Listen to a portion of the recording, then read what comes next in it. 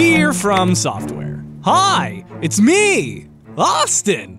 I bet you thought I'd never write to you, didn't you? I mean, Dark Souls 3 came out in April of 2016, or frickin' March if you lived in Japan. What the actual hell is up with that? There's literally no excuse for production delays like that in this digital age where I can download literally every game ever made for every system in the world in mere moments, unless you're Nintendo's Virtual Console. Dark Souls 3 has been out for nearly a year now, and its second and final DLC is on the way, and for all this time since I first started making science videos, I've been racking my brain trying to figure out a way to make a video on it. I've looked at things big and small, trivial and not, from trying to apply macroeconomic theories to the weird soul-based economy of the world to calculating how much property damage the average Souls player causes throughout the course of normal gameplay by destroying hand-carved maple dining room tables and elaborate candlesticks, but nothing worked. At least,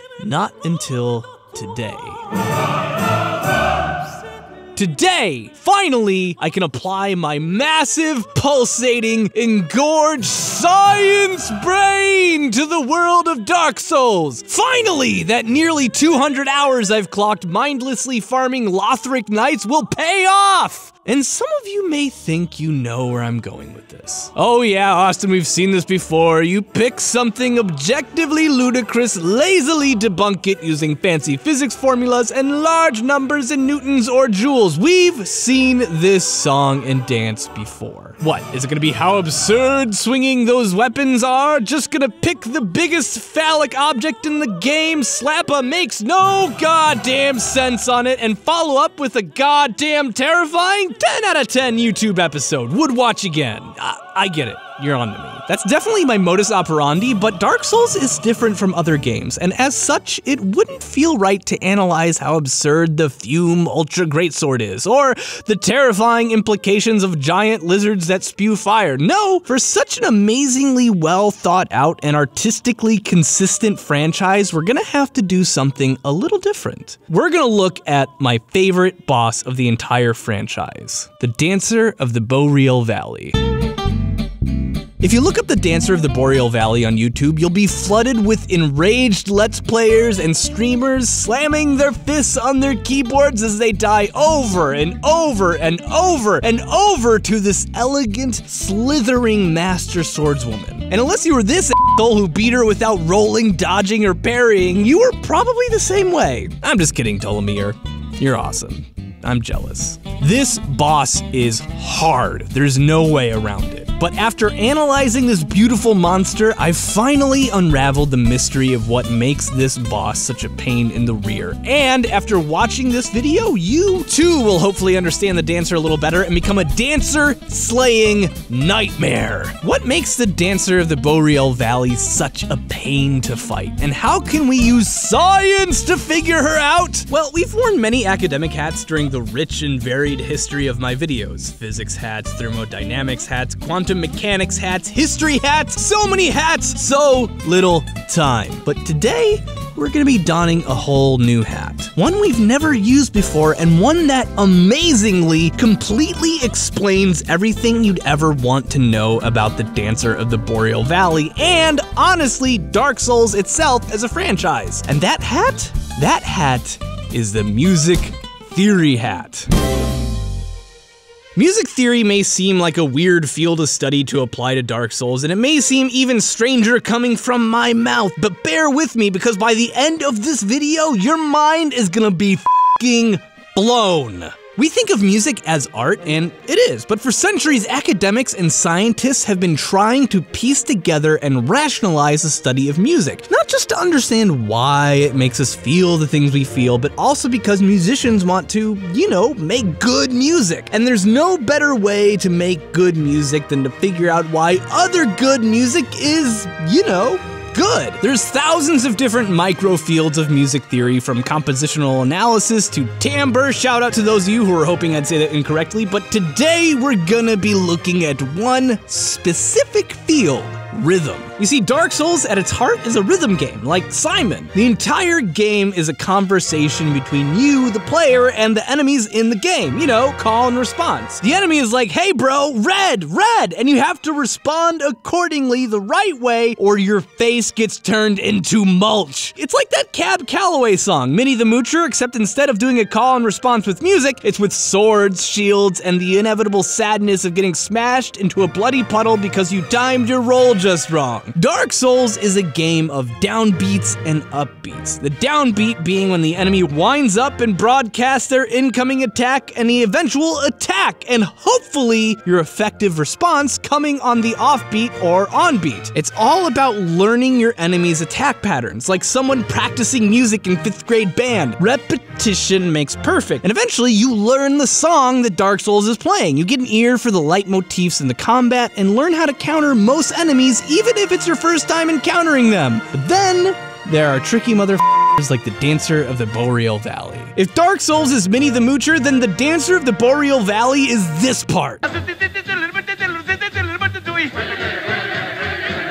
Forget everything you've learned in your entire time playing the game. The Dancer is gonna rip it out of your skull after cracking your cranium like a nutcracker with her twin scimitars. Why is the Dancer of the Boreal Valley so hard? And how is music theory and rhythm gonna help us understand this? First, let's look at another boss, the Abyss Watchers. If you take a typical attack of the Abyss Watchers, say this swing here, and start your mythical downbeat when the initial broadcast of the attack begins, when he draws his sword back, if you plot the points of attack, you get 4 perfect points, almost exactly evenly spaced from one another. And every attack, when you plot out their pacing and rhythm, falls on one of these lines. If you consider this chunk to be a measure and the attacks to be the melody, this means that the attack rhythm of the Abyss Watchers is what's known as 4/4 notation. Per measure, there are 4 quarter notes. Boom, boom, boom, boom. And since 4/4 is one of the most common rhythmic notations in music, predicting the patterns of attacks in 4/4 is relatively easy once you get a hang of the tempo and the different melodies the Abyss Watcher throws at you. There's a few 8th notes thrown in there for variety. He is a Lord of Cinder after all, but all in all, this is a pretty standard dance once you get used to it. And honestly, almost every single boss and enemy in the game attacks in 4/4, even the incredibly challenging Nameless King. The challenge with these more difficult and powerful bosses isn't the rhythm itself, but both the tempo and the lack of rests. There's a lot more 8th notes in the Nameless King fight than there are in the Abyss Watchers, and you don't get a ton of time to collect your thoughts, but still, all in all, boom, boom. This is the rhythm almost every enemy in the game attacks you with. And this, here, is the key behind what makes the Dancer of the Boreal Valley so mind-crushingly demoralizing.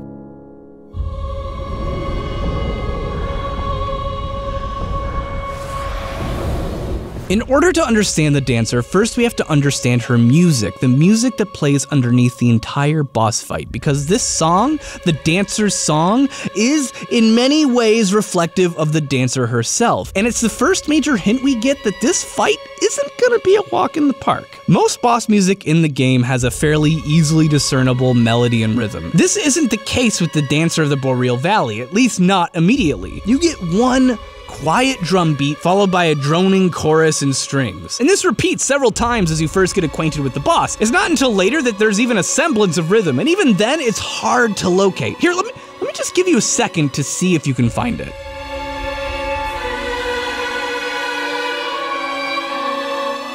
Did you hear it? Could you find the beat? It's okay if you didn't. It took me listening to 8 seconds of this song over and over again for 3 hours and splicing its spectral frequency apart chunk by chunk to figure out the rhythm of this piece of crap. It's so difficult to figure out because, counterintuitively, drums aren't what's keeping the rhythm, it's the strings. And if you pick apart the most complex melody and overlay it on top of the droning strings and voices, you get an undeniably clear picture of what the rhythm of the song is. It's 3/4, which in layman's terms means there's 3 quarter notes per measure, demonstrably different than almost every other song in the game. Why is this significant? Because the Dancer follows the exact same rhythm. Remember before when I mentioned that most of the enemies follow the 4/4 rhythmic pattern? Well, the Dancer bucks tradition because of course she does and follows 3/4 just like her song. How do I know this?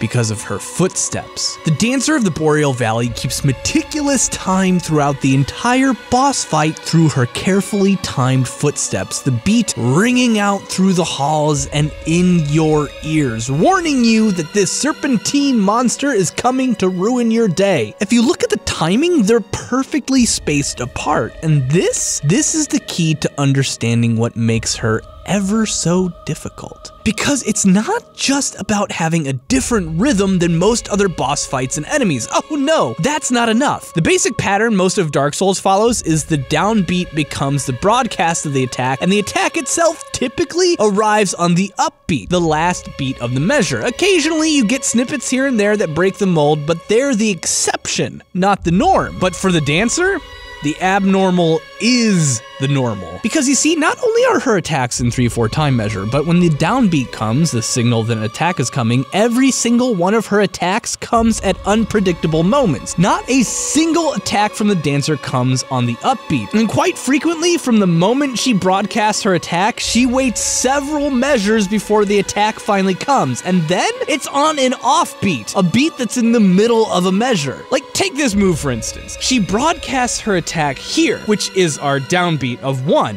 1, 2, 3, 1, 2, 3, 1, 2. She waits 2 whole measures and attacks 1 beat in. And like every single attack of hers is like that. They all follow the 3/4 pattern, and they all arrive on offbeats. The only attack that doesn't, it's this one. This whirlwind of death. And it doesn't matter, because if you get caught in the way of this thing, you get totally creamed. And the closer you look, the more astounding and concrete the connections between the song and the dancer become. The song has 3 major sections: the slow introduction, the more vibrant middle bit, and the last third, all of which have their own tempos. While this may seem insignificant at first, if you look at the attack patterns of the dancer, she also has 3 phases. You're familiar with the 2. There's the first, where she slowly yet menacingly waltzes around the room, swinging at you cautiously. Then, when she's threatened, she pulls another sword from the ground and begins a more vivacious attack. However, there's actually a third phase that isn't indicated by any signals, but when you get her below 1/6 health, she begins attacking more frequently, moving from 36 attacks per minute to 47 on average. Similarly, the tempo of her song for the last third is also slightly faster than the rest, coming in at 145 beats per minute as opposed to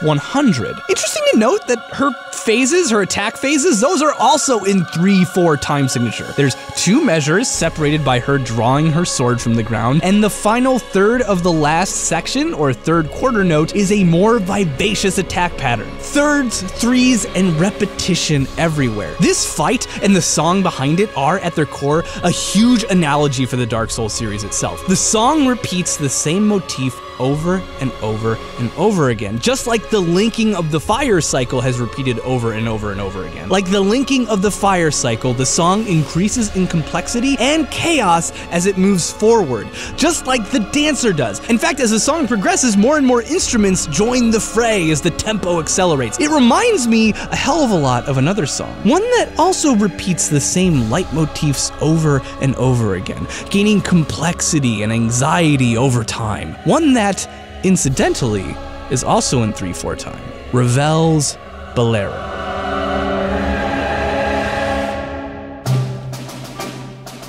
Bolero, written by Maurice Ravel. One of the last pieces he ever wrote, in fact, repeats the same melody over and over and over again for 15 minutes, adding instruments, volume, and layers as it progresses. It's one of my favorite pieces of all time, and I can think of no better analog for the Souls series than this piece of music. And you may not be able to tell just by listening, but Bolero is just as much about decay and death as it is about pretty Russian dancers. It was, of course, commissioned by a wealthy Russian dancer, not unlike the dancer of the Boreal Valley herself, who was the daughter of royalty. It was, sadly, one of the last pieces Ravel composed before he died. Why did he die? Frontal temporal dementia. Patients with frontal temporal dementia experience a decay of what's called spindle neurons in the front part of their brain. Boiling down neurons to a simple role is kinda impossible because our brains are amazing, but basically, these things are responsible for sending messages back and forth between major sections of the brain. What happens over time is that the frontal and temporal lobes end up looking like Swiss cheese as these neurons unravel. Get it? Anyway, people with this disease during the early stages tend to become fixated on repeating patterns over and over and over again until eventually their brain starts to lose its ability to function correctly. The dancer of the Boreal Valley was slowly transformed into a horrific monster by the Pontiff Sullivan and is trapped in a cycle of fighting you over and over and over and over again, using every rhythmic trick her dancer brain can conspire to send you away. And yet you continue to come at her again and again until, like Maurice Ravel, she finally cannot fight any longer. So, if you're having any trouble with the dancer of the Boreal Valley, don't worry, you're not alone. Find some 3-4 time signature rhythm exercises to do online and try not to think about the dancer's tragic story of loss and her own physical and mental degeneration. After all, the moral of Dark Souls is that all things, repetitive or not, eventually come to an end. The dancer, the linking of the fire, and even you, the player. None of us are immune to the cold, clawing grasp of the unfeeling cosmic forces. If you don't die from an aneurysm from stress from playing Dark Souls, and if you don't die from frontal temporal dementia, you're still not immortal. You, your friends, everything you love is impermanent, so cherish what you have and make your life a good one. Holy shit, I've been playing too much Dark Souls. I think I'm gonna need to up my Zoloft dosage again. Sincerely, Austin. Thank you everyone for watching my video on Dark Souls. Kind of a weird topic to choose to do with the time signatures and stuff, but time and rhythm, it's all very mathy, and I like math. So it's like the kind of music, the part of music that I actually understand. Is there anything else you'd like to know about Dark Souls or any other game that you can think of? Be sure to follow me at ARHorrigan on Twitter if you want to know cool stuff about me, and then, you know, subscribe to the channel yet if you haven't, because you should do it, because that's what I'm a YouTuber and I'm supposed to tell people to subscribe to the channel. There's game theory, there's my stuff here too, and I'm getting over a cold, so I'm gonna go. Goodbye.